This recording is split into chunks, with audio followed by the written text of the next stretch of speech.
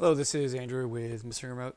Just wanted to alert everyone to an issue that I recently discovered while trying to make another video, which should be out shortly, with the way that the UDM-Pro implements firewall rules. Basically, it doesn't when it comes to site-to-site VPN. The USG family should work. I've only tested on the USG Pro. It works the way that Unify says it should. The UDM-Pro does not. Basically, it just doesn't apply firewall rules to VPN traffic. How we're going to just quickly demonstrate how that is not working. I have a ping going here from my local workstation to a server that sits on a remote network that is across the site-to-site VPN bridge. I have a firewall rule here which blocks VPN traffic, drops it.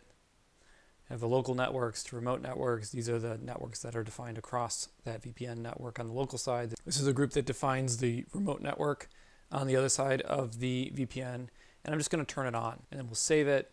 I saved it successfully, and just to make sure that everything is, we're not rushing this, we can go to the devices, and we can see that our UDM is fully provisioned. And we can see here that our ping, nothing has happened. It's still going. Now, I have contacted Ubiquiti support around this, and for all of those of you that want to tell me that I'm holding it wrong, they've actually confirmed that this is an issue.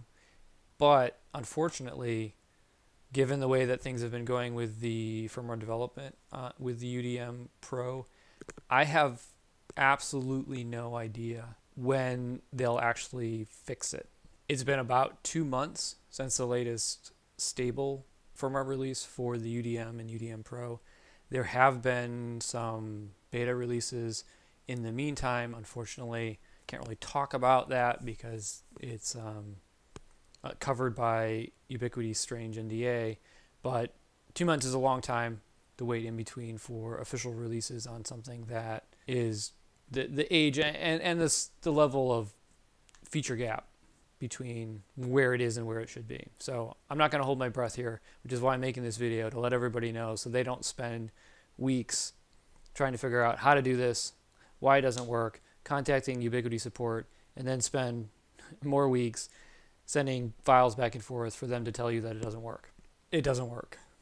Hopefully you found that useful and this is a time saver for you. Unfortunately, if you have site-to-site VPNs set up with UDMs on either side, you're just kind of hosed at the moment. Not sure what the solution would be for you to do. If you have USGs on one of the sides, you can write firewall rules to cover both sides on the USG, which is one of the things that we're going to cover in that other video that I'm planning to do. Hopefully you found this useful. If you did, go ahead and like the video, subscribe to the channel. If you have any questions or comments, drop them below and I will get to them as soon as I can. Thank you.